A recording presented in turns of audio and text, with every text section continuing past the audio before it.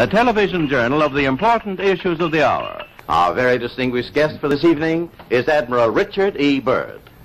I must say that Admiral Byrd, our guest tonight, is not only our greatest living explorer, but he's been an inspiration to countless Americans. Admiral Byrd, you've been to both the North Pole and the South Pole. Is there any unexplored land left on this Earth? But strangely enough, there's left in the world today an area as big as the United States that's never been seen by a human being.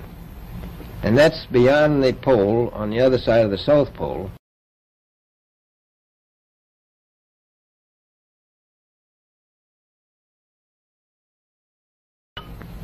We've found enough of coal within 180 miles of the South Pole, enough to supply the whole world for quite a while.